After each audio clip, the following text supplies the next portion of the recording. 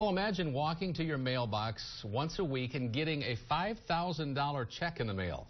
It's reality for one Osceola, Iowa man now. Ryan Hart was surprised this morning by Publishers Clearinghouse, who showed up on his doorstep telling him he got lucky for life. From now until his passing, he will get $5,000 delivered to his doorstep every week. And not only that, but he's also able to pass those winnings on to another lucky winner once he's no longer able to enjoy them. That is a pretty good way to spend Friday.